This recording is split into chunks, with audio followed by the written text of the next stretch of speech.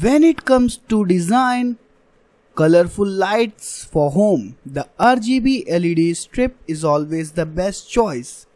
And as you know, I love to play with RGB LED strip. So in this video, we're gonna learn how to control RGB LED strip over the internet with ESP8266 Nodemcu using the BLYNK app. So before wasting any further time, let's do this.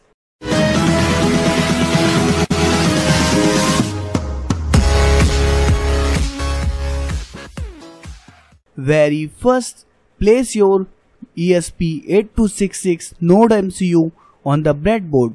Then take TIP120 transistor and place it on the breadboard, and then place two more TIP120 transistors, and then connect the base or pin 1 of the all three transistors to the D0, D1 and D2 pins on the Nodemcu. Now take out your RGB LED strip, then connect the blue wire on the LED strip to the collector or pin 2 of one transistor, and similarly connect red and green wire on the LED strip to the collector of the remaining two transistors. Now take a 12 volt adapter to power the RGB LED strip.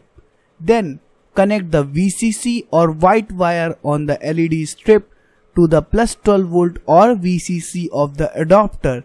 Then connect the ground of the adapter to the emitter of one transistor, and similarly connect ground to emitter of remaining two transistors.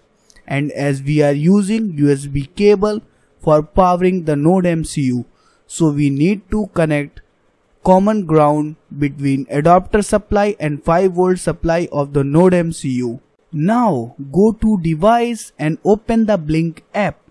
Then click on new project, enter project name and select board as Nodemcu and click create. Then it will send auth token to your email ID. Then take 3 vertical sliders from the widget list and then replace and resize the sliders. Then click on one slider and select the pin for the slider as D0. Similarly for remaining two sliders, select pin as D1 and D2.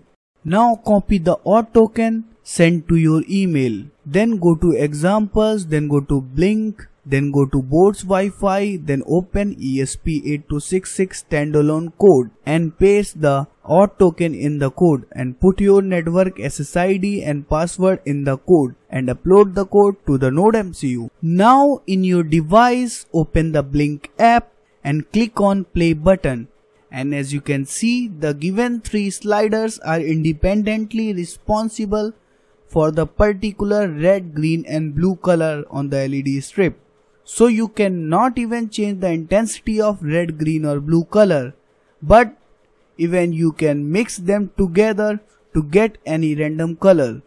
It is quite good. So let's make it more interesting. Now let's quickly delete all 3 sliders from the app, and let's take the zebra widget from the widget list. First, let's resize the zebra, then click on zebra icon. Then select D0, D1 and D2 pins for red, green and blue color correspondingly, and then change the values from 255 to 1023. Now let's click on play button and then click anywhere on zebra.